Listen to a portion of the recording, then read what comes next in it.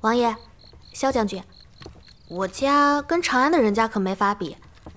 不过这些床上的东西都是新换的，桌椅板凳也全都擦过，你们放心，全都是干净的。大哥，我与楚楚说几句话。那我出去看看。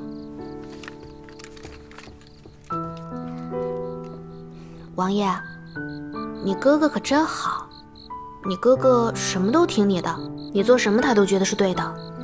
他不是听我的，他只是自小让着我，让习惯了。我哥也什么都让着我，可他就觉得我说什么都是胡说，做什么都是胡闹。你不是还有那位巫医大叔鼓励你吗？王爷怎么又提到巫医大叔？难道王爷又要问坠子的事情吗？楚楚，今晚的发现关系重大，事到如今，你还不肯对我说实话吗？王爷，你是想问巫医大叔的事吧？我说的都是实话，巫医大叔真的是好人，我真的不知道他现在在哪儿。你知道我说的不是这个。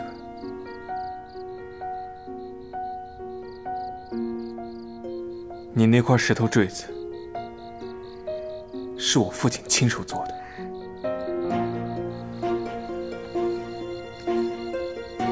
这坠子是我父亲与我母亲的定情信物，这是我母亲那块，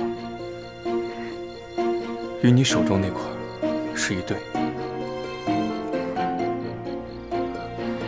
从我第一次见到你这坠子时，我就知道你一定有关于我父亲的消息，这是我找到他唯一的线索。楚楚，你能不能告诉我，这坠子你到底是从哪里来的？原来王爷从头到尾在意的都是这个坠子。王爷，根本就没有第二次考试，对吗？你从没想过要录用我，把我留在你身边，就是为了调查坠子的事，对吗？从没觉得我是最好的仵作，所有的称赞和肯定也都是为了这个坠子，对吗？楚楚，那你直接把我抓起来审问，用不着用这样的方法来哄我。不是，